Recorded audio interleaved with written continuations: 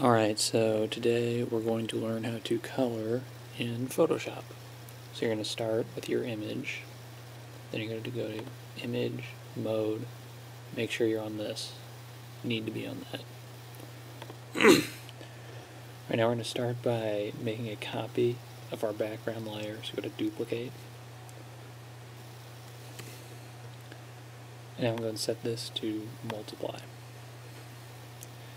Now you're going to make a new layer, and we'll label it Hair.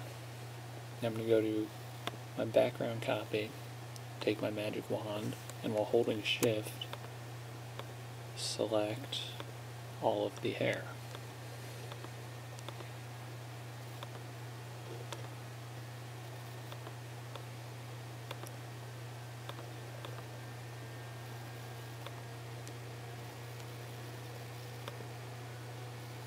Alright, good enough. Now you're going to go back to the blank layer you just made.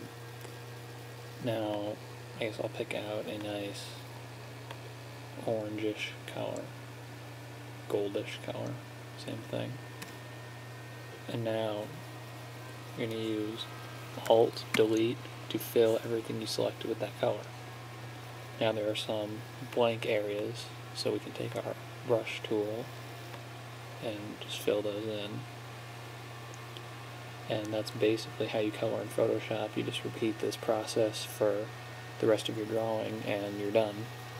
And I'll cover shading and such in another video.